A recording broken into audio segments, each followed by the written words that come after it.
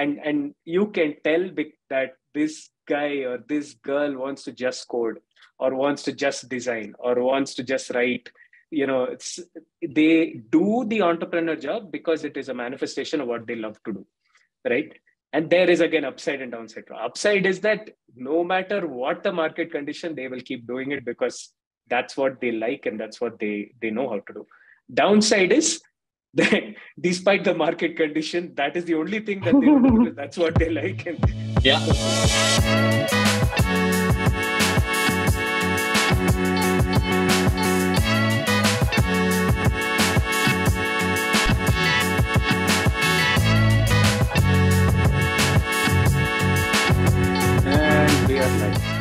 Hi, Prashanth.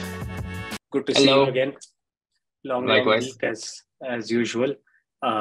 If you haven't noticed, the podcast has actually gone live and we're getting some good responses. Although there was one brickbat pointed towards you. A good friend from Bioeconomy reached out, said, you guys talked about account abstraction and didn't give Bioeconomy a shout out. So, yeah. I think we missed out on that. It's also a portfolio company, so double apologies. Okay, just to even things out, we should just invite someone from Bioeconomy to talk about account abstraction because that's an important topic, anyways. Yeah, Aniket's a married man now, so maybe in a couple of weeks we should be a little more sensitive of his time. No, we'll just welcome him to the club. That's what I told him. He's moved over to the dark side. Anyways, today we have some interesting things to talk about, but to kick things off, what's happening in the world of crypto, we'll quickly start with layoffs and layoffs galore. This is always at the onset of any bear cycle. We've been in the bear for quite a bit, but I feel like it's really now kind of hitting all of these organizations that we're looking at. And companies that had 10 years, 20 years runway are suddenly cutting down their workforce from anywhere from 5% to 40% of their workforces. So this is quite scary to look at. What do you make of it, Prash? And, is this something that you foresaw coming, or, are you as blindsided as the people who are being let go are feeling right now? See, it's a natural progression of a cycle, right? So again, I started in Morgan Stanley in 2007 end, probably the worst time to ever start in banking. And my first 2 years was all about layoffs. I somehow survived all the landmines, but whenever a bear market hits and the earnings take a hit, or there's a potential of earnings getting hit, then you try to reduce cost. And one natural effect of that is layoffs. And we are seeing that happen, especially around the tech industry and startup industry, both in India, in crypto, and globally, right? It's just, I think, a natural progression. It's not yet reflected deeply in the unemployment rate percentages, which is what we track at a macro level. But we just need to see in next quarters how much this intensifies into the real sectors as well towards layoffs. Right. Yeah, I mean, crypto, I think, is just the beginning of it. We are already seeing it in the other startups in, say, the big ones in India. They're already announcing job cuts. I think yesterday Goldman Sachs in various branches in India were cutting jobs as well. So, I mean, the only thing that we can say is stay safe, and probably a great time to perhaps pursue entrepreneurial ambitions. If you got it. I know so many entrepreneurs who have actually started companies on the back of being laid off, and they've gone on to be super successful. But while that happens, are you following what's happening with the FTX Japan situation? I feel like not enough people are talking about it. But the story is that there has been very positive regulation that actually protects the retail investor. And in the case of insolvency, the way in which Japanese arms of crypto exchanges would work is that the liquidation first actually goes to the retail investors, the users, and then kind of the investors are essentially made whole. This is a big departure to how everything from a basic standard YC safe is written, where liquidation preferences are investors first, and then everybody else. there are two ways of looking at it. One is that, hey, this is now not how things are done. But the other is actually the common man who usually gets the rough end of the deal is actually being protected. And the investors should eat it up because they took the risk, which means that they also stand to gain the upside. But in the case of situations like this, the users come first. What do you make of this? And is this a benchmark for the way things should go? Yeah, so I mean, whenever you say FTX, I always try to look at it in the rear view mirror because of how much of brain time it takes. But this is a very interesting development with FTX Japan, right? And whenever regulations are laid out, I think the primary motive of regulations are to protect retail customers' interests, and that seems to have been the case with FTX Japan, right? The way you have been elaborating on it. And I think it makes a lot of sense. Technically, any assets a customer has on an exchange is their asset, right? It's not the exchange's asset anyways. So having a first right on that, especially derived from their hard-earned money, to go back to them, I think makes a lot of sense. If you draw a parallel to the regular industries as well, even when like say if there is a bank in India or UK or the US, right? The retail deposits are protected up to a certain extent by the central bank, right? Through and that is something that is provided irrespective of whether there is a run on the bank or not, right?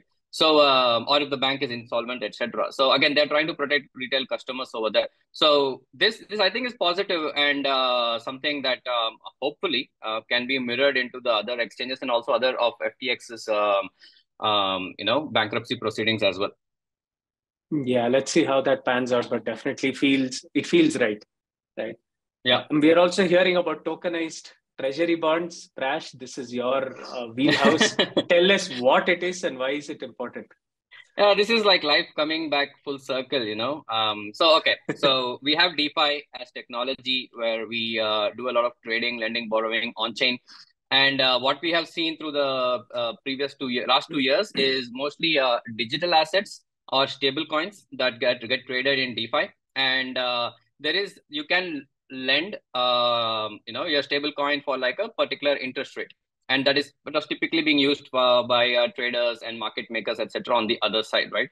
Now, DeFi as a technology, and I think I've elaborated on this in the predictions as well, right? DeFi as a technology has a very good use in traditional markets. And what Ondo Finance has done as a use case is that they have brought treasuries, US treasuries on chain. What that means is US treasury is effectively the debt of the US government. Basically them borrowing from institutions and people for their runnings, right? And typically this happens in bonds and in traditional markets through brokers, dealers, and asset managers. So now, but it had no interaction with DeFi or stable coins. So now what Ondo is doing is with asset managers in between and trustees, etc. They are replicating the risk profile of US treasuries on chain. So going forward, one can access US Treasury as an instrument in DeFi with say USDC, right? So it's basically real world assets being tokenized and brought on chain. And given how the interest rates have moved in the last year or so, the 2-year Treasury in the US is I think yielding around 4.5% right now, which is significant, right? A couple of years back, all of this was like close to 0%. And now it's 4.5%. Technically, you would say US Treasury rate is risk-free rate. So risk-free rate of 4.5% available on chain is very very interesting. And I think kudos to Ondo to enable this because this is a highly regulated instrument as well. So to bring it on chain is quite commendable. Having said that, the not a flip side, but usually my thought process on real world assets and tokenizing these assets is that there is a great use case. However, there is a lot of switching costs involved as well for something like this to scale, right? So even bringing it on chain makes sense from technology standpoint. People can invest into it. However, there will be permission pools with KYC and AML. B, you will need to have stable coins to invest into these pools. And C, a lot of asset managers might think, why do I have to go on chain for this? Why can't I just do with the regular broker dealers at a similar price, right? So those are things that will need time to get solved. Plus, also, of course, I'm sure we'll need more regulatory clarity on how this can be scaled. But it's tremendous. It's something I've been like keenly following, and this is a great use case that can be brought into, say, even countries like India, right? In India, the debt market and the government bond market is I would say lower liquidity than the West. Tokenizing it, bringing it on chain, and within maybe say permissioned or private networks might get a lot of retail investors and the youth excited to participate in such opportunities as well. So I think it's got great parallel. I was actually thinking someone like from Ondo or someone like Hamza from Polygon could be interesting to have a chat on this topic, because they also went ahead and did product with MAS in MS, yeah. Project Guardian, right? So, which was tokenizing currency swaps using Uni V2 fork. So, I think that this is an interesting topic. But yeah, that's my take on this. It's some proper heavy lifting that we will have to do when Yeah. Hamza and the crew come in. You should meet Hamza, actually. He's quite a interesting guy. And on the back of his very public Twitter spat with Mike Dudas, we should like to understand what is really happening and get them both and make them, we can help them make kiss and make up here. Anyways, other news from my end, one of the startups that we were working with pretty closely got accepted into A16Z's crypto accelerator. So wonderful. I was was really happy when that happened, because this was a startup that wasn't really getting purchased when they first came in, like probably didn't have the right team, right balance. You know, the usual things that investors say when, they're not too sure about, about a founder. But somehow, with the work that they have put in, the hustle, the traction, revenue, a crypto company with revenue is quite rare. All of that put together, they've cracked something aspirational, and now at least access opens up to them in a big way. How much details can you share on this? Who it is, what it is, etc. After the call, I'll tell you. Okay. We're very happy. That's great, man. Congrats. That's wonderful. Very happy with that happening. So kind of brings me to this question, right? Like, so what is a great founder? And what are the characteristics that you're looking for in a founder if you are looking to join them for a job, invest in them, partner with them? Somehow there is a feeling that, hey, this is a good founder. But I think articulating it kind of helps the entire ecosystem in a big way, because I see this next wave being very founder driven. And it probably always has been founder driven. It is just that it gets the founder and their story kind of gets backtracked with the whole industry, things that keep coming up. But I think founders kind of hit the fore a lot more right now. And maybe I was thinking we should talk about, what makes a great founder. So Prash, when somebody comes, with their pitch deck and you're meeting them for the first time, what are some telltale signs that you are looking for to reject the founder? And then maybe by law of elimination, we can arrive at things that we should look for, that the founder is good. Yeah, man. I think that's a great topic, right? And especially from our standpoint as well, because we look at very early stages, it's mostly a founder market fit that we are looking for, because there's not a lot of traction that you can gauge anyways, right? And a big no-no for us, and even for me, right, personally, would be in our space to not have conviction in Web3, or have not spent enough time in Web3, right? Or cannot prove that they are committed to this ecosystem. And you can do this in multiple ways, right? You can gauge this through someone who, what have they been doing? How have they been tracking this ecosystem? How much time have they spent with other projects? Are they coming from some other relevant project? Have they built a personal portfolio? Do they know how the stack adds up, etc. I think that type of like knowledge sharing is quite helpful to understand whether or not someone has conviction.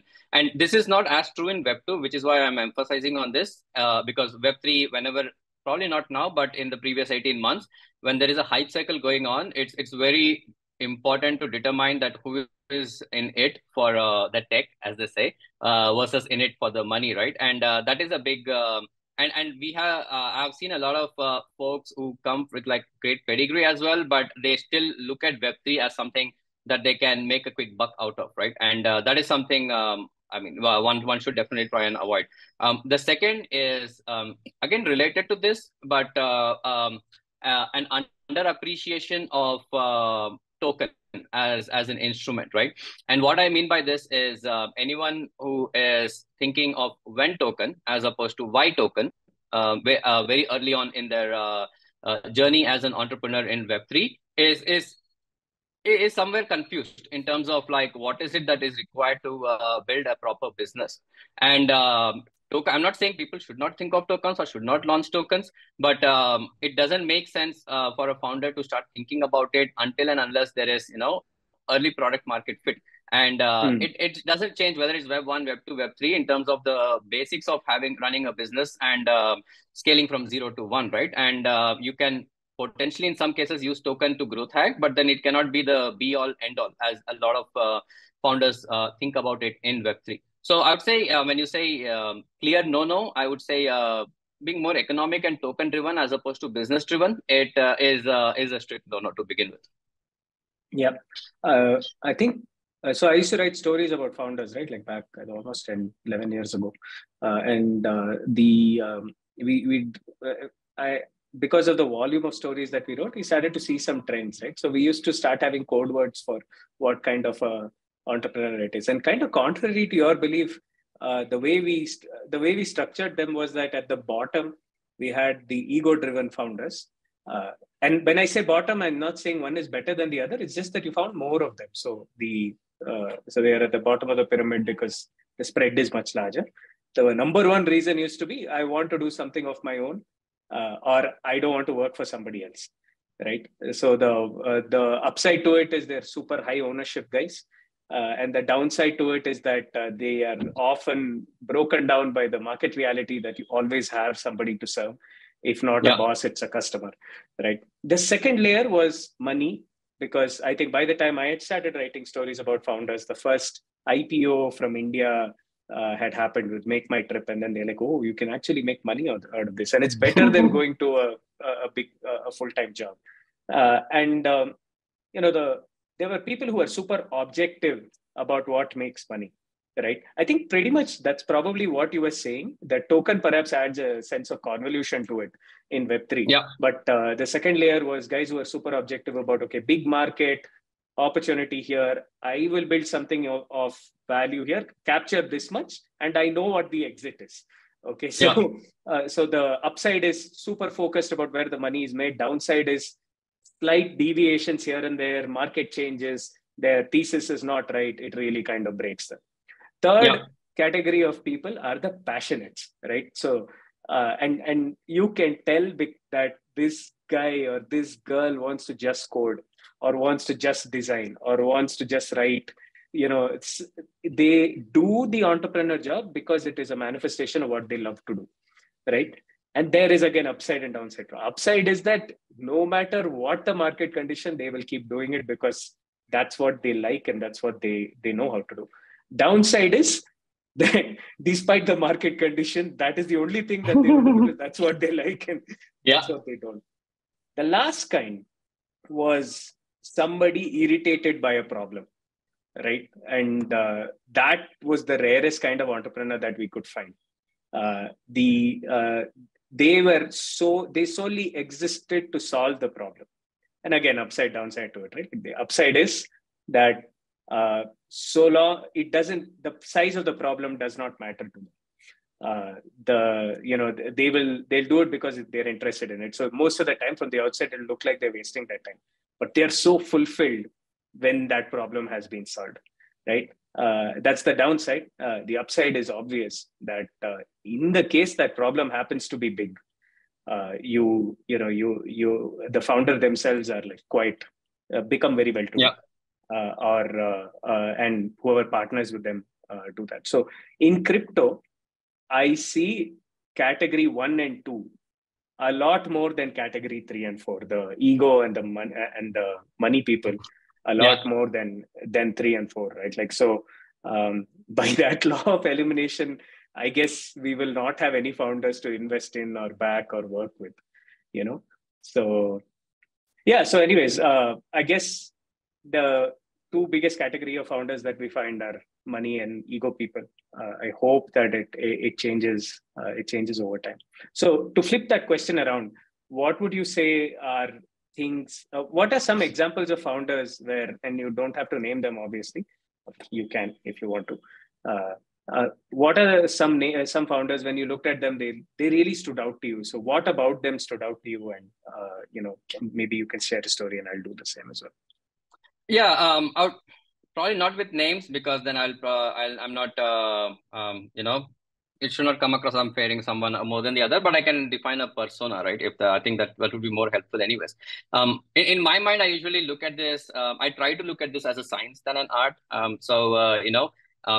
A founder who has proven is a proven founder from the past, has scaled from 0 to 1, and has potentially gotten an exit, not an exit, probably doesn't matter as much, but has done the hard work and hustle, right? And knows what it means to be a founder, is always someone who I would assign a slightly higher probability of success, because they have been through the hustle, and that is a good profile. Now, of course, it's a no-brainer, and everyone is looking for that, right? Then when if you come to like a newer founder, right, then it's their deeper conviction in themselves, in terms of trying to achieve the problem, the statement that they are going after, and proving it in some shape or form, of how they will go about doing it, right, is the great overlap. And the way someone proves this at a founder market fit level, at a pre-seed of seed stage, to me, is that if they have sufficient subject matter knowledge, either with themselves or within the co-founding team, then you know that they have seen and faced this problem in the past in a deep way, and they have been thinking about this solution for a while, or they know how to potentially go after this solution, right? And so that is like the second layer. I see a lot of people also coming up in Web3, wanting to solve certain problems which are maybe not even problems today, right? I want to create a decentralized Amazon, for instance, right? Sure, I mean, sounds very great, but it just means that you have a very deep misunderstanding of how this technology can be used, and where at what stage it is today to even enable or not enable something like this use case, right? So which is why I think subject matter knowledge is a bit important. Outside of that, there are like certain standard things as well in my mind, usually, like how do you go about constructing your team, who is in it. Uh, of course, as a VC, I always have to look at what the addressable market is that we are going after, and not in terms of how you're demonstrating it, but in terms of how I think you can go about accessing it, right? Now, if you say fintech market globally is like 10 trillion, whatever, right? I mean, it doesn't mean anything to me at that point. It's about how are you identifying this small bubble within this that you will be going after, and that will help you from going from 0 to 1, right? That is what I'm more interested in terms of the founder as well. So that is the next category. I'm just trying to come top down over here. And then of course there are many times where all of this add up, but then the timing piece of it is probably a bit off, right? And you may just be too early, or you may just be a bit too late, where you already are facing a lot of competition in that space, and that is more on our side that we try to educate them on. But it's also something that is relevant. And one thing which finally, all of this summarized, this comes from my banking background, and I like laying emphasis on this. The better you're able to construct your pitch deck in, like, say, 7 or 8 slides to demonstrate all of these, is a great barometer to gauge how you think as a person, right?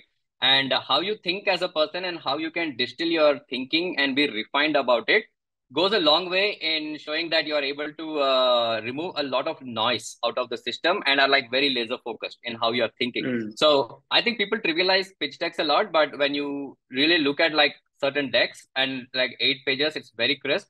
It says a lot about you, your character, and also the amount of discipline you're able to put yourself under. Right. Yeah, I guess. I mean, I'm probably saying the corollary of some of the things that that you're saying, right? Like, I think some of the best pitch decks that I've seen have been built by not so deserving founders, right? Because anytime there's a method, right, it can be gamed. and people are super smart, and I've seen that happen a lot at the very early stage at which I look at startups, right? So Yeah. the one thing that I'm looking for is, because it's super early and we catch them early, we have the time to see them over a little longer. And the one thing that I look for at that time is consistency. Is this dude saying the same thing, and is he working towards the same goal again, or today? Dude, Yeah. because oh God, whatever, I just dug myself into a hole now. Anyway, uh, so it's just the reality, guys. But no, I'm the point I'm making is, you know, we used to make fun of Sandeep back in 2018 and 19 because he was saying the same thing, that Bitcoin 1, ETH 2, and a scaling layer on top of ETH will be top 3, and that will be Polygon. ETH is what you need to build, and you don't need to build another layer one over and over and over again. And I said, you've got to make him, like, why is he saying this so often? But that, to me, maybe a couple of years later, seems to be one of the most important founder traits that I've seen. One is that you found something non-obvious, or you found something that is something that has a lot of value in, and then willing it to reality by Yeah. being consistent and progressing against it is probably the greatest founder superpower that I have seen, and maybe to a large extent the most valuable companies in the world. You look at those companies when they were super early. You'd just probably be like, who's going to use that, right? Like, or who needs that? Who asked for this? But just having that belief and confidence is, I feel, something. Confidence in your belief that this is something that is real and can work is something that I really look for at the super early stage. And I don't care what the deck looks like at that time, because now I've seen it Yeah. being enough times. In fact, now it's an anti-signal. If I see a very well done deck, right, I'm like, okay, At that stage, what's oh the yeah, definitely. Yeah. So I mean, what's the scheme? just to give some context here to people. So Raghu, operates at, like, if you have come up with an idea that you want to do something about, then Yeah, Raghu operates at that level, right? So yeah. you have to go from there to at least bake on that idea and do some, like, say, either an alpha or like a POC, something to kind of get to a stage where you then can explain that idea to a lot more people and start generating traction on it. Once you do that is where probably I come in from my VC hat, right? It's still, like, I would say, early stage, That's fair. but we don't come in at like a stage where it's just an idea, right? We can, Yeah, nothing stops us, but we don't typically. That's not yeah. where we operate. So I think that context is important. We are both early stage, but you are super early. That's true. That's true. So I guess progress to me is the number one thing. The second biggest thing that I really like in founders is being able to rally a core team together, right? Mm-hmm. And one of my favorite investors, Vinod Khosla, he says that look at look at the first three people that they hire and how long they've stayed with them when you want to invest in these people. So you can judge a founder like how you can judge a man by the company that they keep. I really have to change my vocabulary, dude. This is bad. But you can judge a person by the company that they keep, and you can similarly judge a founder by the first few people that they hire, because that shows a borrowed conviction from people who have decided to put their time and effort and the best years of their life into working with this founder. And secondly, it also shows capability that those players are going to attract other good players that they will need when they hire. So that co-founder, two co-founders, and the first three people who work with them, I think is very, very important, Yeah. which I see, and that capability of a founder to really rally very high achieving smart people at an early stage, I think is super important. I think at the stage at which you are looking at startups, some of these teams will be there. Is that something you give Yes. emphasis to? Oh, definitely. See, I mean, even at like the early stage that we operate, how the team has come together is important to us, but by then they would have, some sort of like an MVP or slightly more, quantifiable metrics that we would typically be looking at. The reliance, the founder still is the most important guy over here, and the founding team as well, but just slightly ahead of the curve, slightly ahead in the curve. Right. Next contentious question I'll ask you is: being humble as a founder overrated? Oh man, being humble Because as a founder. okay, I'll tell you my experience. Okay, I meet very humble founders, and I find them sometimes lacking in ambition. Sometimes the humility is fake. Okay, they are actually pretty, pretty thinking arrogantly. And then secondly, I look at very confident, cocky founders who walk the walk also, right? Now I'm turned off by overt displays of confidence, but I'm realizing that is a bias and probably something that's come from my childhood of what I have seen. And I started to now I'm questioning myself that, is humility an anti-signal, or what? And if it's not, how do you know that it's real? Is what I'm getting at. So, what are your thoughts on it? Right? Like, do you really think that? Yeah, see, for me, right, it's very difficult. Biases and prejudices arise all the time, right, at every stage of this process. I try my level best to not judge at all with my own biases and let the work speak for itself. So, from that standpoint, whether he's humble or whether he or she is humble, he or she is cocky or arrogant, right? As long as they are able to demonstrate those things that I explained, that deep conviction, very good understanding of the problem statement, and a real genuine hustle attitude, right? Then those are the traits that I'm looking for, and I try not to delve too much into the personal side of things. Now, where it becomes where I would obviously put my foot down is where it's not treading on a thin line of hustling, but where it becomes more on the side of potentially going illegal or like unethical, right? And that is where I kind of draw the line. But otherwise, it's mostly personality traits to me that I'm mostly okay with. Yeah.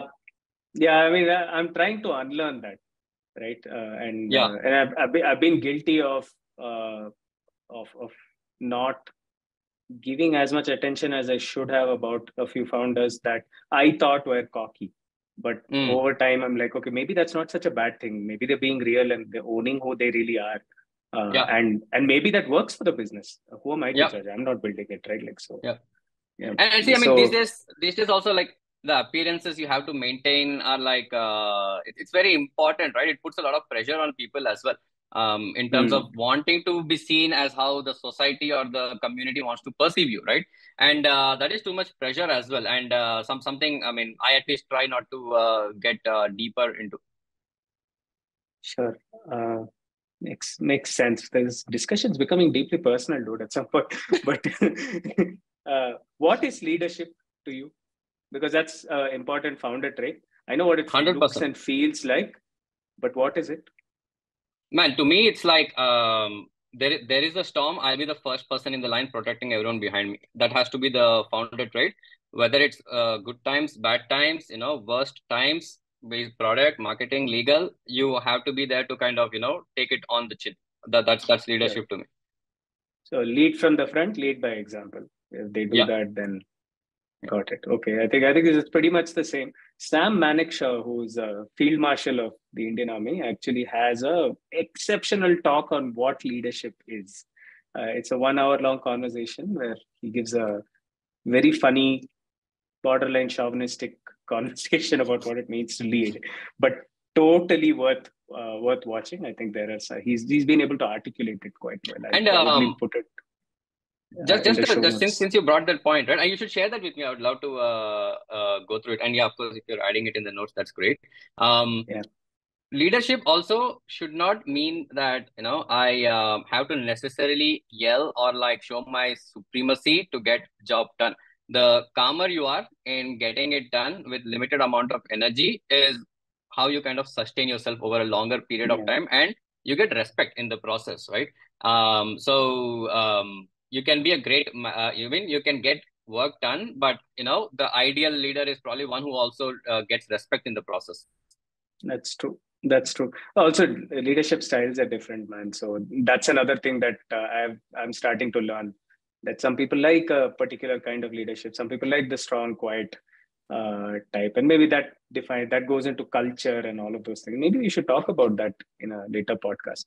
So anyway, I'm at my last. I'm at my last point. Okay, and I have a Web2 example of for what a great founder is, but I think it definitely applies in Web3, especially in this market. So the founder of Bharat Matrimony told me this story, where he had been laid off, and he decided, okay, you know what, I'm going to start this company which does matrimonial services but online. He obviously struggled to get funding, and I think one large Web2 VC fund gave him a term sheet. And on the day that he was signing it, they told him, "Hey, all this is fine. What will you do if I take this term sheet away now?" Okay, and he apparently looked dead in that investor's eye and said, "It'll be hard. I'll probably take a couple of more years to do it, but I'll do it." And he started to walk out of the room, and that's when they're like, no, wait, You're joking. sign it. That to me, I think, is the ultimate founder trait at the level at which I am looking at it. This unwavering belief in what you're doing is right, and getting other people to believe in that, and again, kind of mix of all the other things that you have. And maybe the best word to showcase that is persistence, right? I think we tell our founders this at Builders Tribe almost all the time, that it is important to show up, especially on the bad days. Yeah. And I think like that one thing, irrespective of all the other things in the book, is what is most important to me as a founder. That's what I'm looking for. Yeah, and just to add to that, so even as a VC hat, right? I would say that founders who can go the farthest, sorry, not the farthest, founders looking at VC should not look to convince the VC to buy their idea. They should be convinced from within that they want to do this idea with or without the VC, right? And that is, I think, a very important trait as well, which is pretty much what that example also demonstrates. Yeah. I mean, you are going to build a business, and you need to believe that and act accordingly. Anyways, this episode became a lot more heavier than I expected it to be, right? old memories and things like that. And it's a different type of episode that we try to do. Give us feedback. Do you like this, preachy stuff? If you do like it, then maybe we should do a little more of it. There are very interesting topics to talk about here. And yeah, Prash, any words before we move on to the next podcast? Not really. I think this was interesting. I might write something about it to also help like the founders out there in case they wanted a bit more pointed approaches from VCs in terms of what we are looking for, just to guide them. But I mean, ultimately it comes down to having that mindset and that persistence, I think, is the right word from their side, amongst all the other things that we explained here. So yeah, you do reach out if you have any more queries. Otherwise, we'll move on to the next one. Awesome. Which is in 1 hour from now. Oh wait, actually it won't make a difference to people listening to it right now.